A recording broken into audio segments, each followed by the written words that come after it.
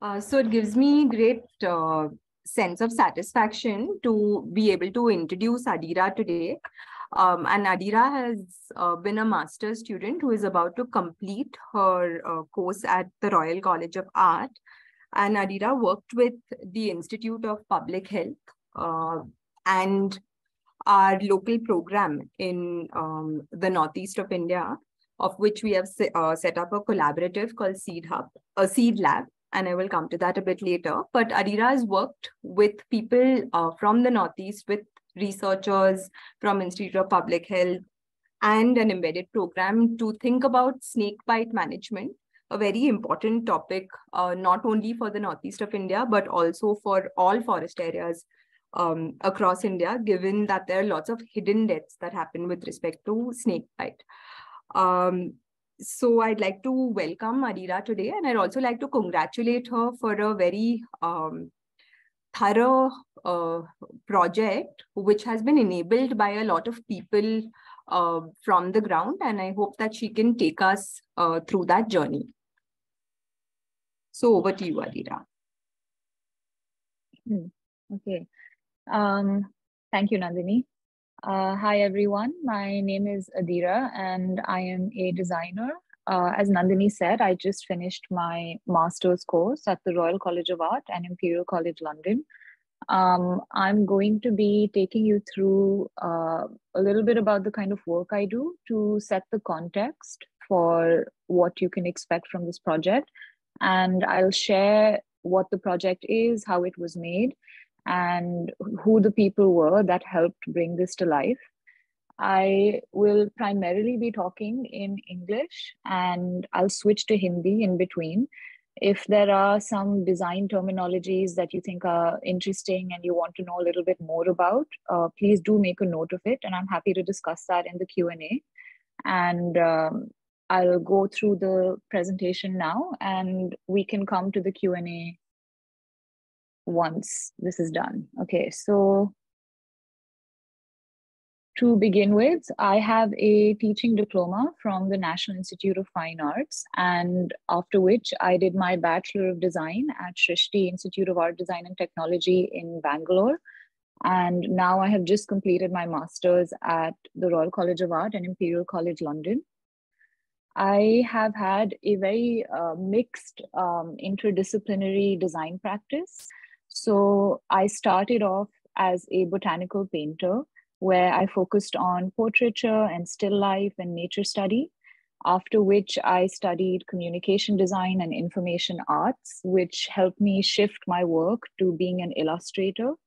And in the professional space, I've worked in policy, social welfare, and conservation, always in the capacity of a designer. And now in the last 2 years, I've explored a lot more with sustainability, circular design, systems thinking, ethnography, and that's helped me round my practice to make it more holistic. So this is a little bit about the context of the kind of work I've done. To help visualize this, this is a piece of illustration that I did for A Tree and Biome in Bangalore. This is a gray-headed swamp hen. So my work has looked like this. It also has looked like this. I worked at Nature Conservation Foundation as part of the education and public engagement program. And I also designed a lot of policy briefs for the accountability initiative at the Center for Policy Research in New Delhi. And this is my vision statement, which is something that we create as designers in this master's program. And I wanted to share it because I thought it would help understand the constant theme and the kind of work that I do. So I aim to create purposeful design interventions that facilitate discourse on human ecology, urban well-being, and climate activism to help people build enduring relationships with their environment. My goal is to use different topics like science, wildlife biology, zoology, public health, things and challenges that people face in their everyday life, and use design to kind of bring those challenges to life and like address how people can either look at it differently, help them problem solve these different aspects of their life and so on. Oh, sorry. So this particular project that I'm talking about today is called Biyu Tabu Nibew, and this literally translates to snake, snake, snake in English. This project has been conducted in collaboration with the Institute of Public Health in India, with Grantham Institute, which is an organization in the UK, and Green Hub, which has played a huge role as a local host for the project in the Northeast. And the overview of this project is that it's an edu-info game for children from indigenous groups of Akka, Nishi, and Miji about snakebite management in Northeast India. This project looks at One Health and human-wildlife conflict, and it uses frugal innovation, which we also call jugaad in a way in India, where you use very local material to create something that's playful and brings people together through community engagement. So the context and opportunity for this project came when I started talking to Prashant and Nandini, who have been very important in bringing all of this work to life. And this project uses participatory design to create educational access for human-wildlife conflict amongst indigenous groups. So just to explain these keywords a bit, I think the word art and design itself are, you can debate what they mean, and people are constantly talking about what is art and what is design. When I'm talking about design in this particular presentation, I'm referring to the problem-solving capacity of something that is creative. So here, art is something that is beautiful visually, and design would be something that helps people understand a challenge that they are facing a bit better. Participatory design looks at involving people, the users and stakeholders at each stage of the project to make sure that the outcome at the end of the project that comes out of it is very contextual, is something that is usable, is something that people can relate with, and it has that real life value. So it's not something that is alien. A lot of the times what happens is when you design something, you design it in this vacuum of just a studio or a company. And when it is tested in the real world, it doesn't have that same application that you thought it would. So participatory design helps overcome that by involving people in the conversation from the very beginning. And these are some images of the project base. It was conducted in Northeast India, specifically looking at Pakke Tiger Reserve. And here are some images from my field research. Here you can see Rambya sir from the Forest Department rescuing an Indo-Chinese rat snake, and Ashok, who played a very important role in bringing all of this work to life. This is just a video that shows the different elements of this game. I'm going to talk about this in a little more detail, but I wanted to give everybody a visual reference of what it looks like.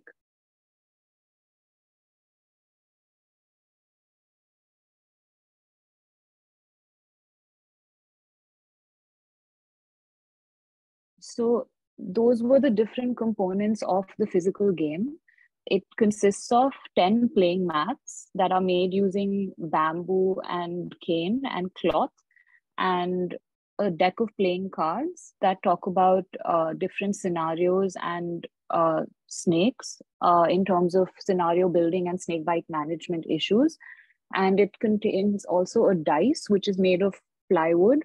And the dice itself is shaped in this way so that when you roll it onto the mat, it falls exactly on one of those patterned holes. And that helps determine the kind of card you get. So this game basically uses these elements of play, community engagement, and scenario building to help children learn about what they can do when they are ever in a situation of having one of their friends been like bitten by a snake, or when they see somebody who is in danger, or somebody who is potentially in a position to cause danger to the snake itself, because this relationship it goes two ways. The scenario cards themselves have come from interviews, questions, and workshops that I've conducted. I'll talk about this a little bit more in my research. And this content has been designed in collaboration with Shraddha Rathore, and she's here in this Zoom call, so maybe we can get her input in the Q&A as well. to kind of bring to life the context and the wildlife science of this particular environment. So the making of this has been done by, like I said, these interviews and workshops. This on the left is an image from a needs assessment workshop that was done at Lower Bhalukpong Government School. And on the right is an image of co-design sessions with Mahesh using cloth and cane. So what this basically means is that when you're designing something as a designer leading the project, you draw on information from both primary and secondary sources. Information that comes from primary sources is crucial because it helps you understand what exactly the people need and why they need it to exist in a very particular way. So on the left-hand side, as you can see, this was a collaboration that helped me understand the kind of content that needed to exist. What are the situations that children are facing there? What kind of scenarios do they actually encounter when they go out into their environment? And how can that be addressed through a very playful interaction? And on the right, you can see there is a simultaneous co-design workshop that's happening to determine how this form can exist. And these happen side by side because it's equally important to take into consideration not just the content, but the way that it's being made. Because a lot of the times, what ends up happening is when we're designing something, we spend a lot more time thinking about what the material is, but it's equally important to think about how that material can be brought to life, because otherwise the content just doesn't get through to the end group. So the approach and overarching aim of this project has been to look at One Health, which is something that I know is currently a very popular topic in the wildlife space. And it looks at human health, animal health, and ecosystem health, and the unity between all three of these factors. And this project looks at just this one topic of One Health, which is human-wildlife conflict of snake bites. And it uses this design of this game to address the key species and challenges that are being faced, the ecological value of the species, the cultural value of the species, and the myths that are propagated. So I know that a lot of the participants in this seminar currently are public health researchers and wildlife biologists. And I myself am not like someone who's an expert in epidemiology and wildlife science. So this project has been focused on the biophysical and the cultural side of wildlife more than the science of it itself. So the way that the research study was designed was by conducting ethnographic research. And ethnography is something that looks at understanding the lived experience of a particular place. And this was broken down into 11 semi-structured interviews with various stakeholders, such as educators, research fellows, forest department, and field biologists, as well as conducting 2 workshops with 40 students to understand community beliefs regarding species through storytelling and to understand perceptions and responses to threatening species through writing. So here you can see I worked with a range of stakeholders to understand what was happening from different perspectives. It was important to work with people in the space of education and research to understand what material exists out there, how are children being taught in schools, what is the format that they learn in, is that format effective, can it be changed, does it need to be changed? And working with the forest department and field biologists helped me understand what exactly are those environmental challenges that people face. And there's a difference here because a lot of the times the environment that we live in is not reflected in the material that we learn in school. And especially for children who live in very close contact with nature and in biodiversity hotspots, it's really important to understand that particular context and understand how they can learn more about that place. So this project focuses on bringing to life this very place-based education system. So to talk a little bit more about ethnography and participatory design, here is footage, and this was taken by Ashok at Green Hub for a snake rescue mission at Pakke Tiger Reserve. And on the right, you can see interview snapshots of Manisha, Subham, Shikha, and Dina from Green Hub. So this is just a visual reference of the place, of the kind of environment that exists there, and these interviews that I conducted. And from the workshop, I got these samples of challenges that children were facing with human-wildlife conflict. And this is what helped me choose snakebite as the issue to focus on in this particular project. Because of this needs assessment that was done, I understood that out of all the species that exist there for these 40 students, the one that recurred most was that of snake. And that really helped me understand how to address the current needs of the students. So on the left are samples of written accounts of experiences and encounters. And above is a book that's the first documentation of snakes in Pakke Tiger Reserve. And it takes into account the local names, encounters of 3 tribal languages, Nyishi, Akka, and Miji. And this collection of material helped me understand what was needed to be designed. The way that all of this data was analyzed was through ethnographic research and quantitative and qualitative data. So when you're conducting these workshops, you get samples of interviews that are either video or audio files. And from the students, I got these written documents. I also got a lot of in-person content where people were saying something in a group setting and I was taking notes.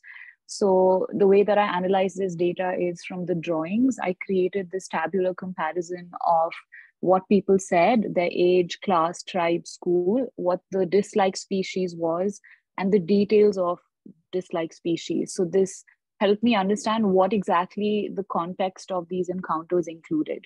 And for the interviews, which were both video and audio files, I transcribed them using software.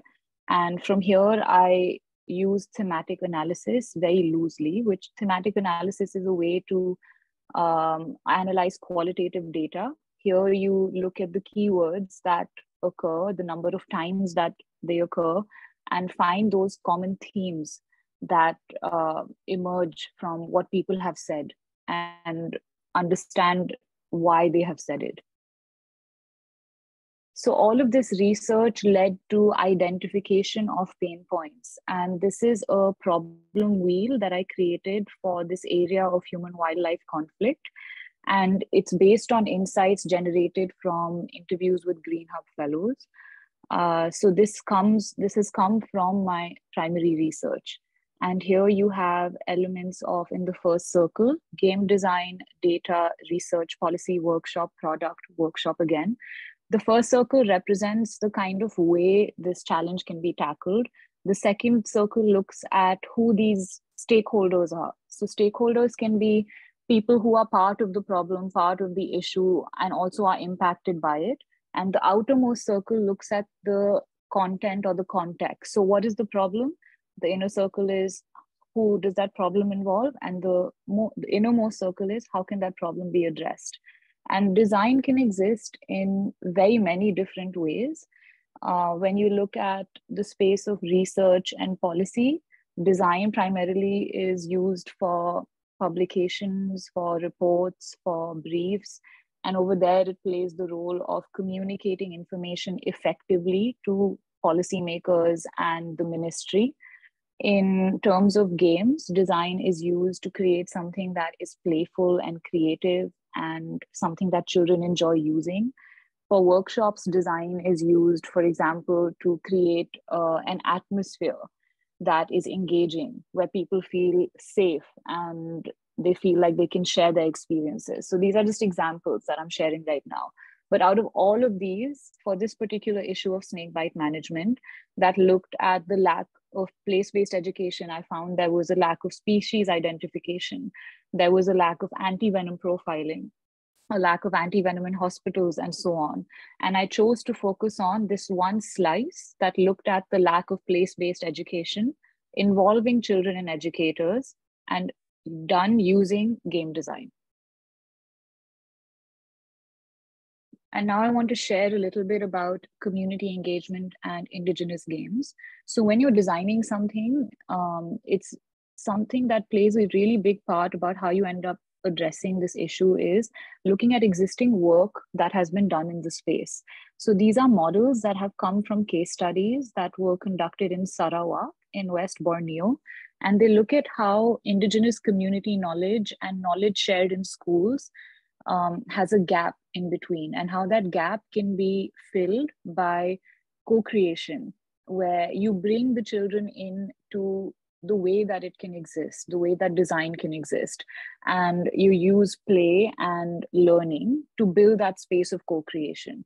And co-creation means that you as a designer are then leading or facilitating those workshops and those needs assessment activities to understand how those children see something, how their perspective can be brought into the picture.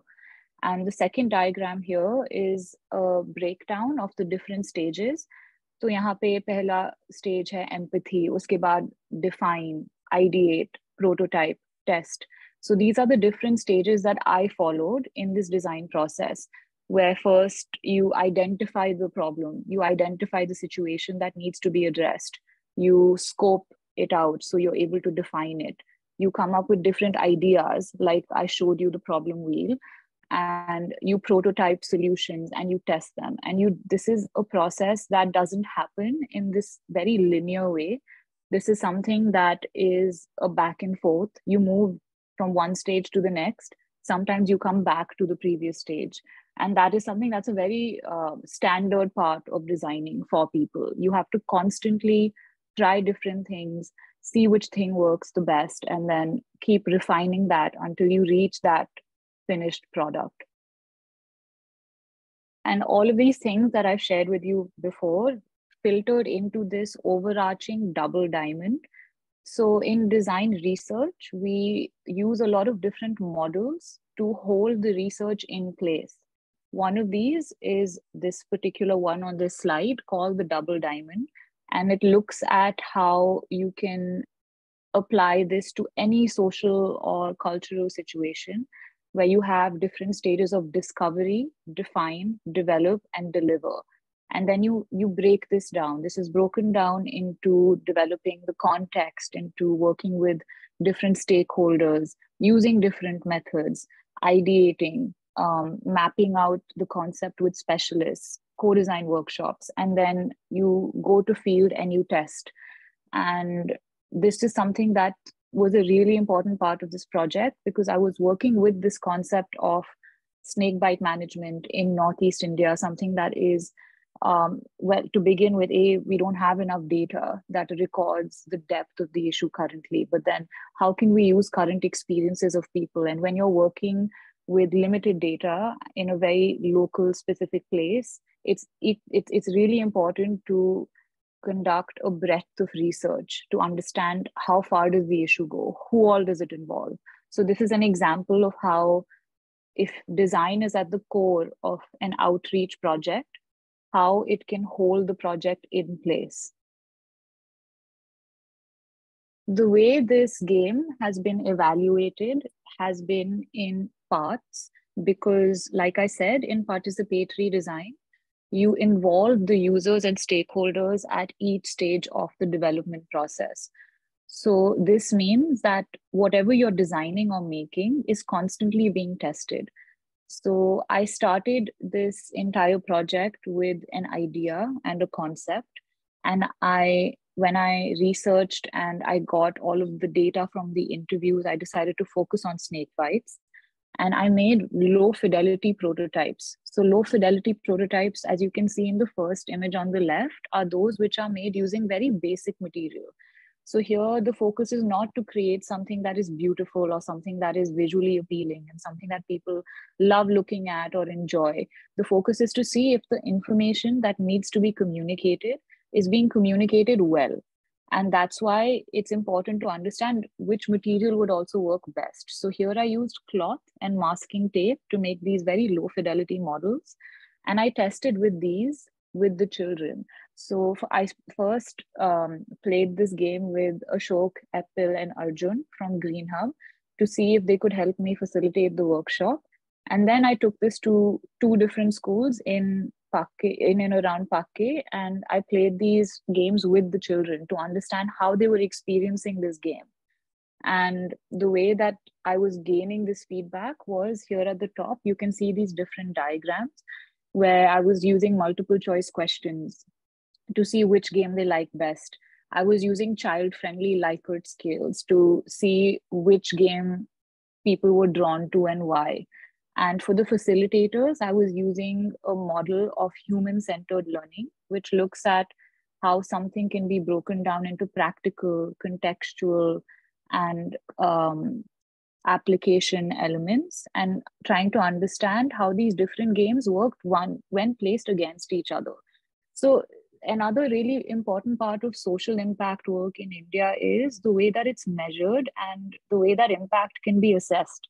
It's very difficult to find the right way every time. I think that's definitely a challenge I have also faced in my professional work in India.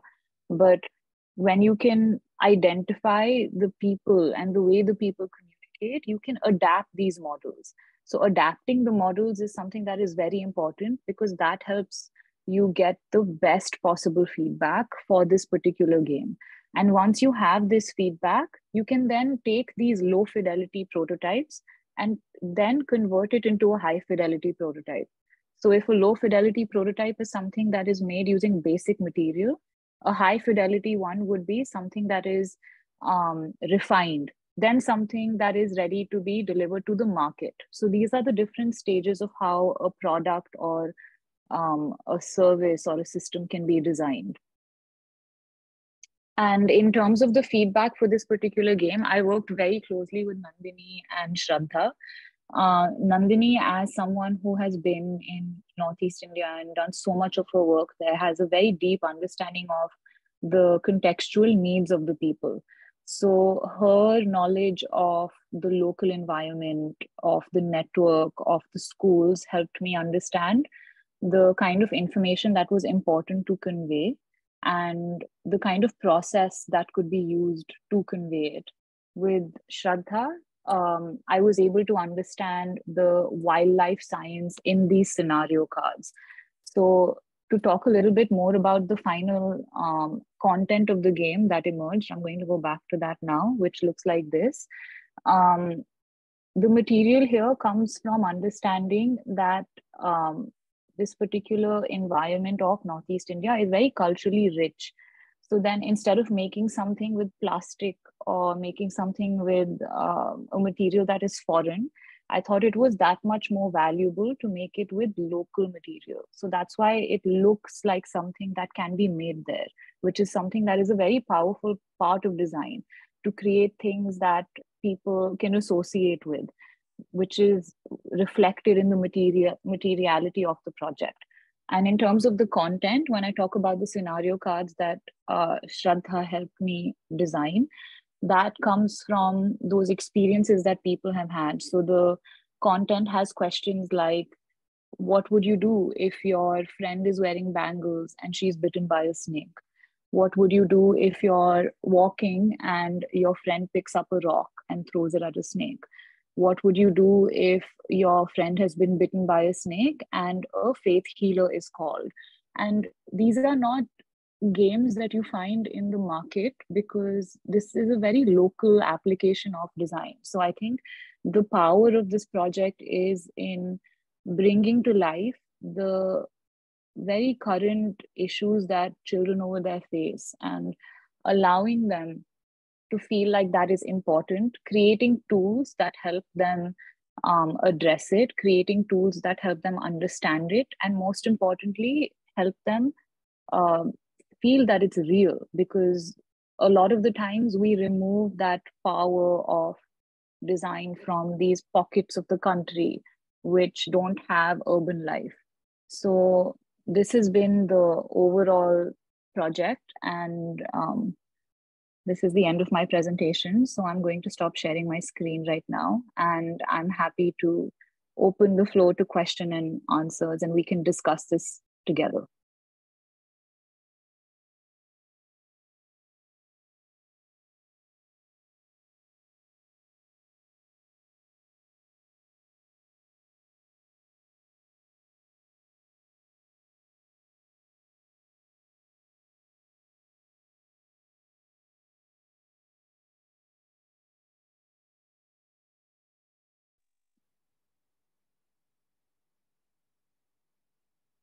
Thanks, Adira.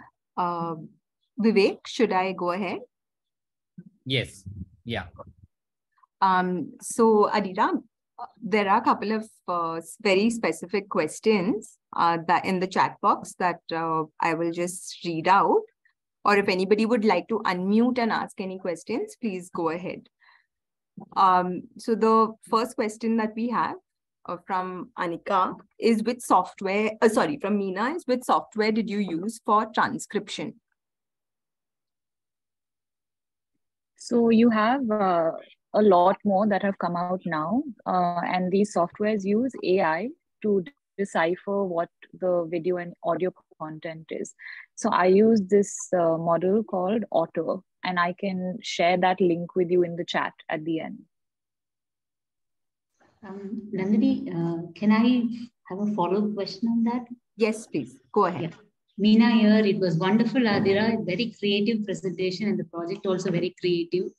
I was asking about the transcription software because quite often it is very expensive, this transcription software.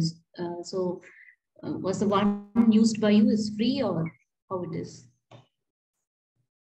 So because I'm a student, I get a package of softwares from my university. So for me, it's under the education package. But I know that these different transcription softwares have different systems. So if you apply as like an organization, then you can get a discounted rate to use the software. So I'm also happy to share that link in the chat. Okay, thank you. We have a question from Arjun next. Arjun, go ahead. Yes. Thanks, Adira. That was a really fascinating talk, and it, I think, really brings to light how such processes can be used for wildlife conflict and in general, this larger space.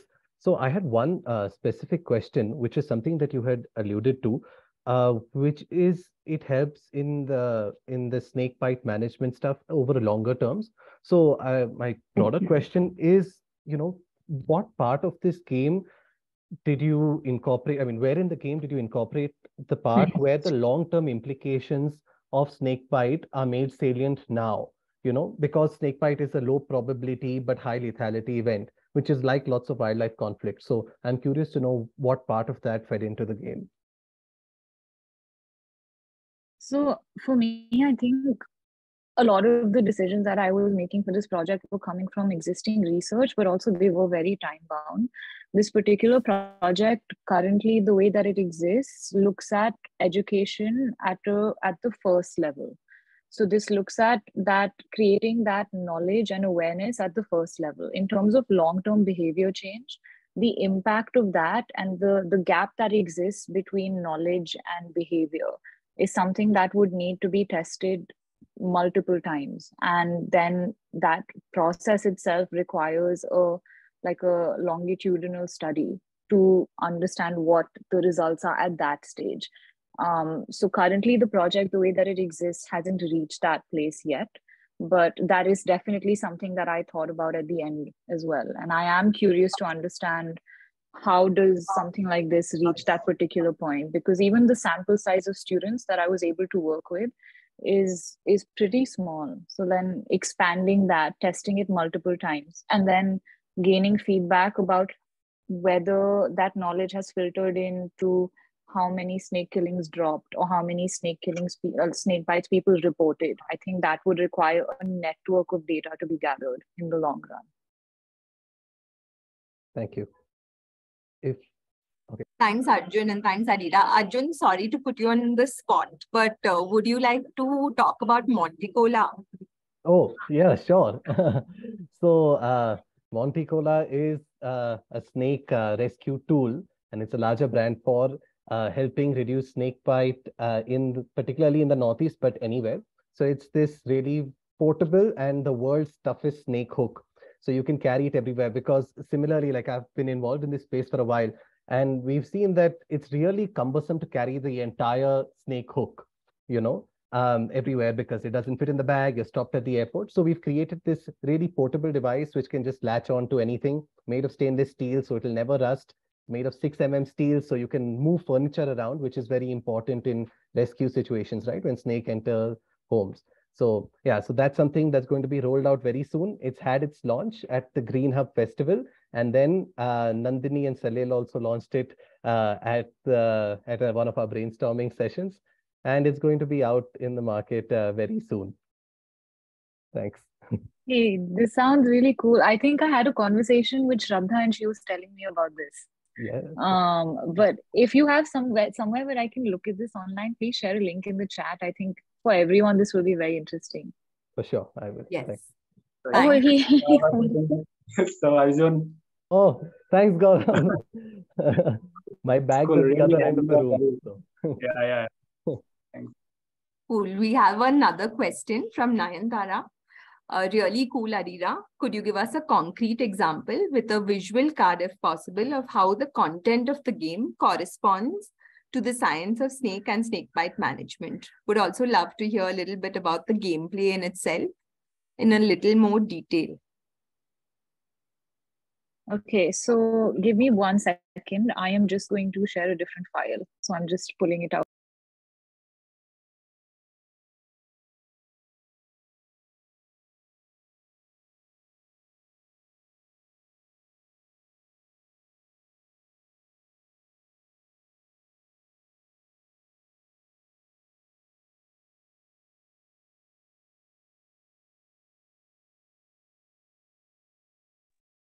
Okay, so I'm sharing my screen again.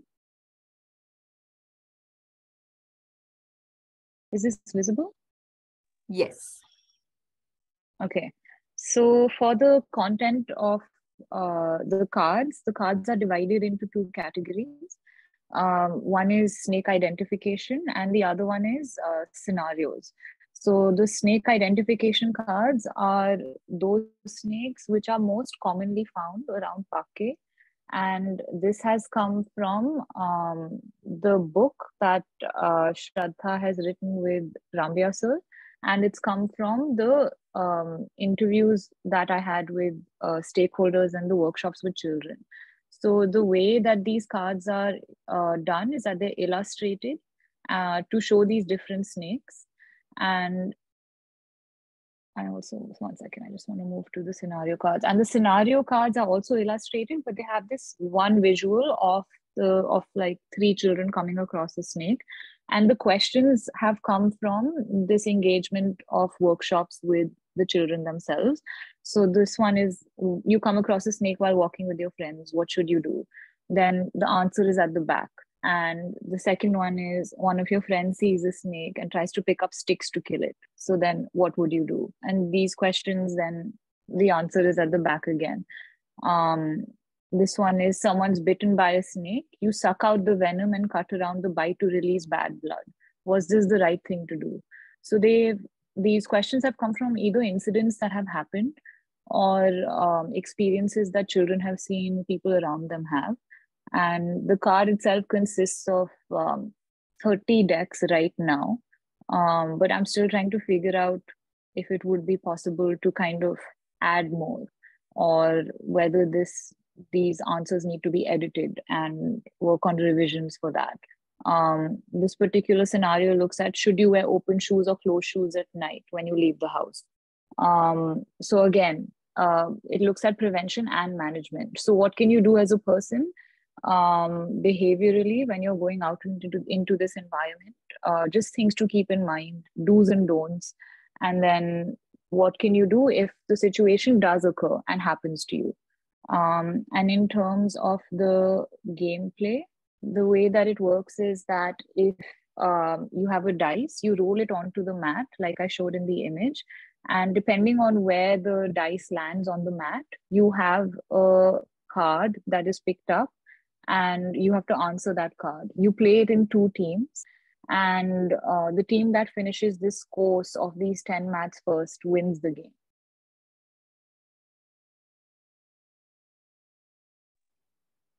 Thanks, Adira. We have another question from Rohit. And Rohit is at Green Hub today.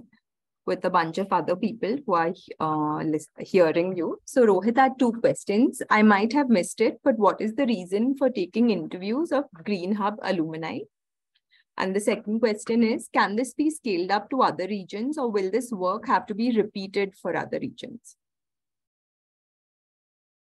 So for the first question, I was working closely with Nandini, and Green Hub was onboarded as a host partner for the project.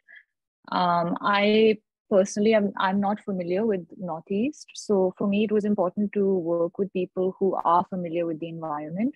Green Hub provides that space of bringing together local practitioners to understand wildlife research and video and filmmaking and storytelling. And so I thought that was a really wonderful resource to work with people there, to have these conversations and hear their stories of what have they seen, what have they heard when they've conducted their own research, what has been their experience of growing up in that environment. And this ties into designing this research study, because a lot of this comes under actually primary research, and it's not possible to gain this understanding without bringing these very real experiences into the conversation.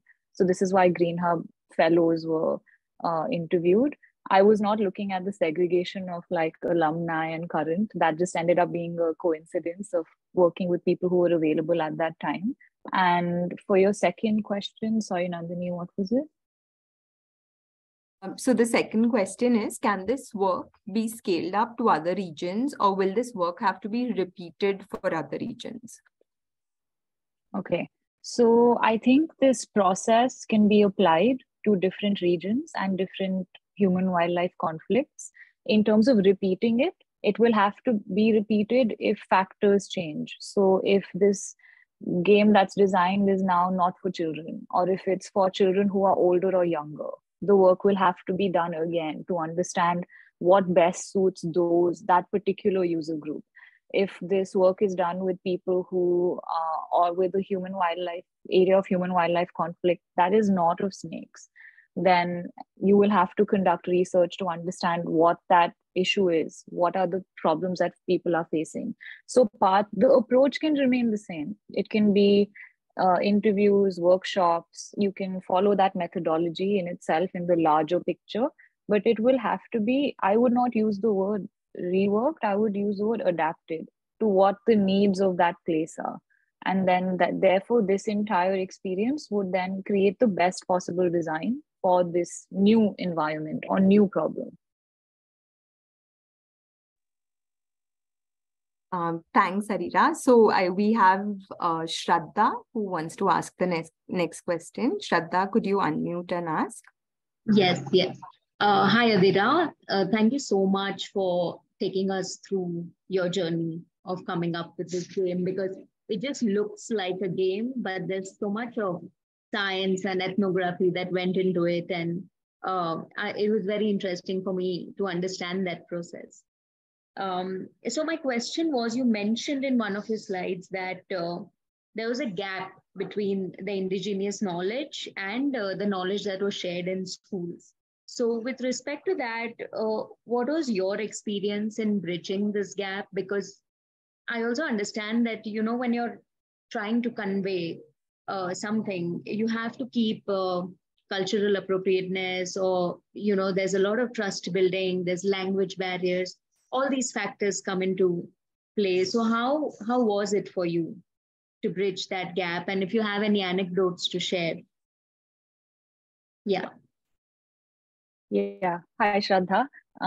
Thank you for the question and your contribution to this entire project. So for the gap that exists, I think this is something that I personally also find very interesting. Is in that places that are more remote in India, we do not currently have educational material that fits the requirements of that place. So when I went to schools, I went to 2 schools in Assam and Arunachal, Lower Bhalupong Government School and Ruth Foundation School. when I was conducting these workshops, I had images of the wildlife that exists there, of different kinds of snakes, and I just printed them out on paper, and I was showing them to children and seeing if they had any stories they wanted to share, for example. Something that I observed that I found quite interesting was the teachers there were quite surprised, and they were quite amused that I was interested in these things, because they are considered to be very boring in a way and everyday and out of place in the context of education, because education in these schools even looks at mainstream education. So the kind of things that they would learn would allow the children to have maybe knowledge of an environment that doesn't exist around them. This is also something that I discovered when I was working at Nature Conservation Foundation with schools in peri-urban Bangalore, where children have books about like giraffes and animals that we don't have like in the country, forget like that particular environment, and they're learning all of this information, but then the animals that are outside of their own homes, they don't know anything about, beyond the fact that they are dangerous, they are bad, they harm. And I think this is the gap that I found again in the Northeast. And this particular gap was it was interesting to have these conversations with teachers to kind of also understand their perspective, because it reflects the role of educators as well, where they become just people who transfer this knowledge from books to the people, to the students. And I think with them, allowing them to like bring in fun and play and things that can be learned together, that can be done outdoors, things that aren't restricted to a desk or a table. That was also something that was a really big part of bridging this gap, and allowing children to learn by having fun and making things together. Because even in the history of Indigenous games, something that constantly emerges is that they build community resilience, they build cooperation, they build empathy. And I think that itself is a really important part of holistic education for children. So this has been my discovery of this space.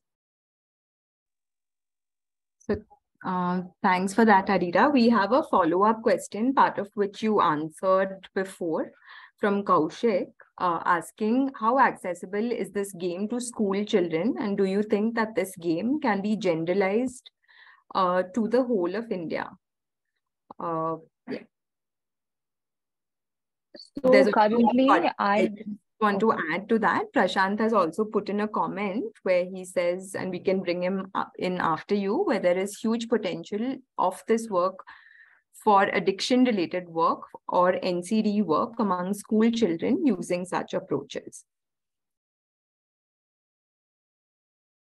Okay. So the way that this game currently exists right now is a single prototype. There is just one physical form that I have with me, and because of the way it's been tested with the low fidelity prototypes using cloth. The next step in making this accessible to children would be taking this final refined prototype, testing it with these 40 students that I onboarded at the beginning of the project, gaining their feedback, seeing if something needs to be changed. The game goes through another round of design iteration. And then at the end, what is refined needs to be scaled up. The way that it would have to be scaled up is, I would imagine, either funding through CSR grants or social innovation research, and applying for those kind of funding opportunities that would give this work itself a platform. I would also, I think, based on the work that I did, understand that this game itself doesn't need to be introduced into the school curriculum, because I think this is something that I think is very important, is that changing the education system is a whole other conversation. What we can do in this current space is bring material that is supplementary or alternative, and have these bodies like the forest department that play a really important role in this context of the place, have them use it, where the forest department can conduct workshops at the Planetary Health Interpretation Center. People can come there to learn using these very different playful elements. So the positioning of this would be slightly different as well. But how easily accessible it would be, I think the next step would be to have to find funding to make it possible. And yeah, I hope I answered that. We have another question from Gaurav,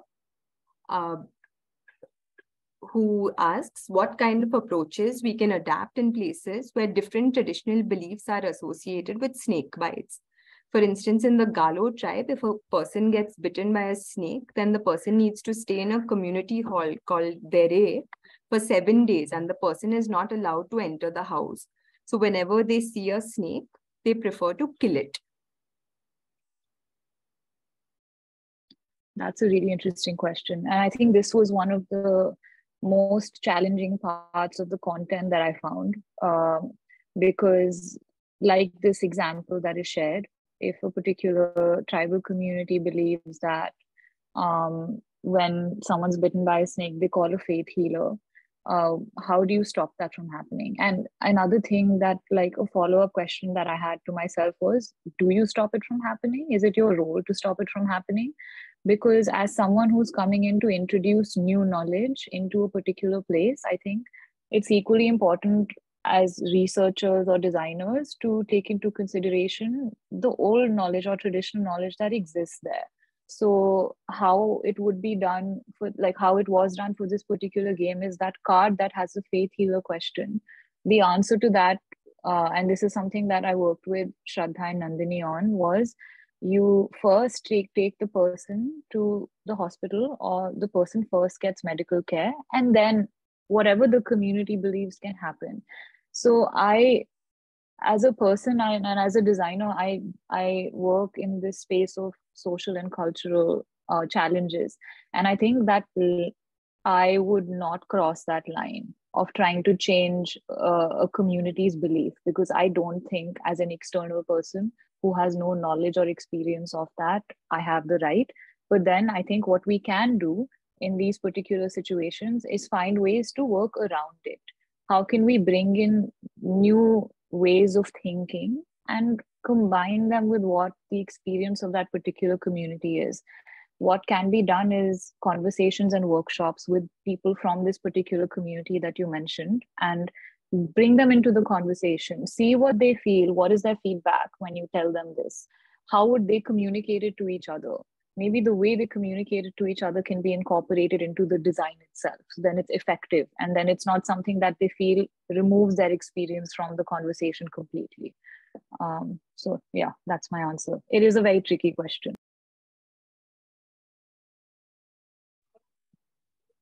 Thanks.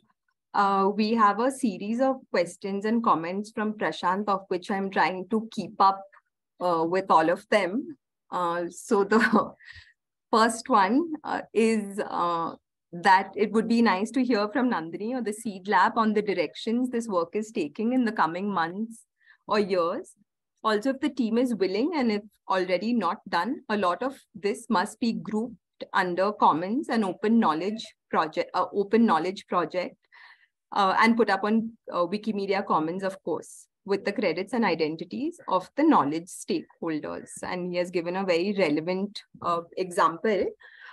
So I will answer that question. So the Seed Lab is a multidisciplinary collective of 27 active members so far, who are artists, researchers working in Northeast India in different capacities, who have set up 5 working groups so far, focusing on 1, nature education, 2 is, of which Adira has presented some work today.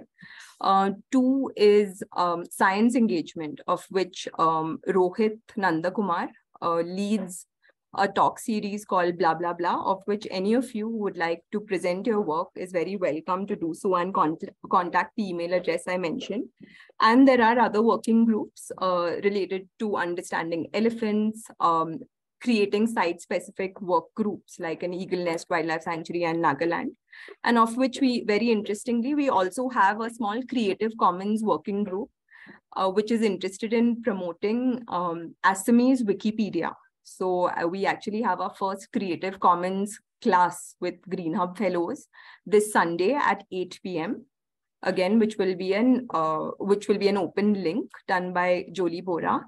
And this is a good suggestion where we will try and get some of these commons, some of these projects on Creative Commons, but that is very much in the spirit of what we think and what we want to do. Prashant, would you like to unmute and ask any other questions? I think there is No, one. not particularly. Thank you. I mean, this is just very fascinating work. Am I audible? My internet might be poor. We can hear you. So there's another question. I will ask this to Shraddha and Adira. The question is, any comments on the all women led work? Is it so? How do this, or in general, the team's genders composition affect such community-based co-production approaches?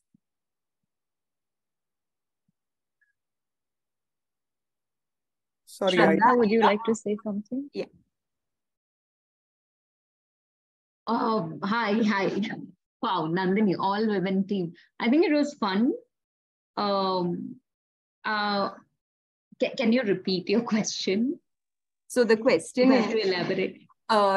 Does the general team gender composition affect such community-based co-production approaches? And was this an all women's led work? Was it, Adira? I think it was. So it's a good question. It was, so this, because it was my master's project, I was the one person at the beginning and as the main center of all of it. I think working with Nandini and Shraddha was incredible. They come with a wealth of knowledge and experience, and working with women is always wonderful. I really do enjoy it. The project, however, had a lot of help from men as well. So I can't say that it was an all women team. It would not have been possible without Ashok. And I don't know if Ashok is here still on this call, but if he wants to say something, that would be amazing. But Ashok Talang, he made a lot of the field work possible, a lot of the engagements possible. What I would say is the co-production and the collaboration could not have been possible without local leadership. And I think I would emphasize that fact a lot, where a lot of the times we come in as external foreigners or people who aren't from this particular environment that we're trying to create something for. And that has very drastic implications on what is at the end designed. So this particular project, I think the strength of it has come from the very local engagement. And that I would say would not have been possible without Ashok. Also, Nandini, I do believe that Pakke has seen a lot of, over the years, seen a lot of women participation. And that again has so much to do with the kind of environment that exists there, you know, not just with the department, it's also the local communities. And it's just very comfortable to work there. You have so much help from everybody and so much cooperation. So it makes it a lot easy and fun to work in that place. Would you agree, Adira, Nandini? I would definitely agree. As like I was telling Adira, for instance, doing such a short-term project as part of your master's, one of the Pakke in that sense is a great inclusive ecosystem to be part of, and to be great credit to integrate into such systems and embed yourself into such systems, where at the heart of it, I think maybe we don't actively ask ourselves, but at least passively we try to ask, what does good participation look like at the heart of what we're doing? And we've also come a long way. I remember seeing photographs of me in the early days, 2 women with 180 men. And I'm very glad today that it's much more equal, at least in the pictures and in the diversity that we see. We have, I'll just take the last 2 questions and we'll then call it a wrap.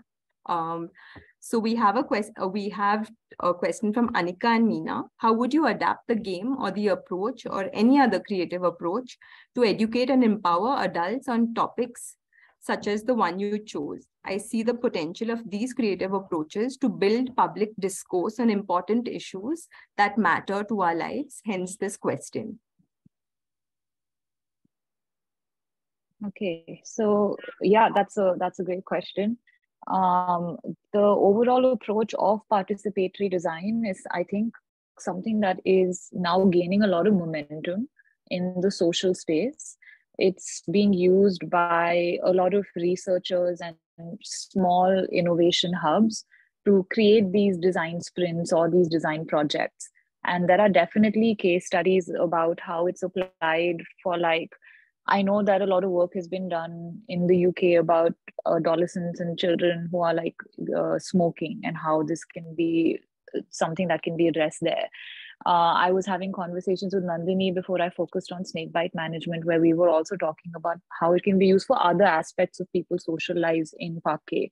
And it is very possible to apply this approach and methodology to different things. And I think it doesn't always need, the most wonderful part of design, I think, is that it doesn't always need a designer to do it.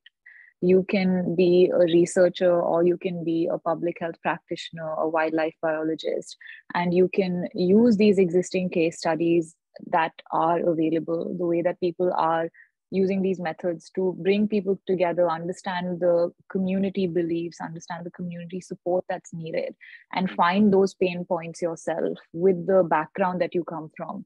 And I think bringing then the right people on board and the right stakeholders is very possible. So yeah, I think it's very real, and it can be done by a very transdisciplinary, interdisciplinary approach.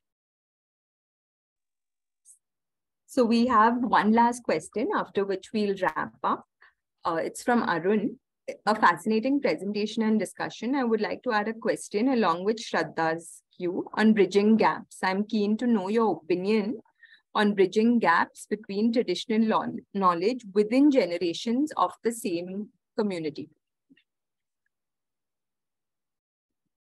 Yeah, okay, that's also a really wonderful question.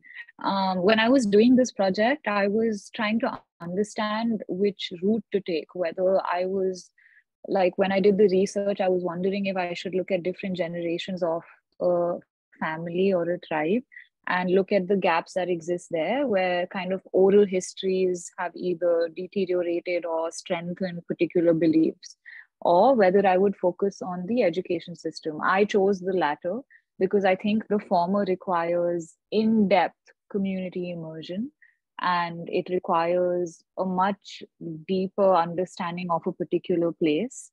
In terms of my opinion on bridging this gap, I think it's something that is needed. It's something that even in today's society, whether it's rural or urban or hyper modern, we are facing this everywhere. There is a huge disparity that exists between generations about the values of certain things, about the way that people perceive life, the way that we understand family or social space or public space, personal space. And I think all of these can be brought together as through discourse, and that can be created by an engaging experience. So a lot of these can be addressed through workshops and collective community engagement practices and habits.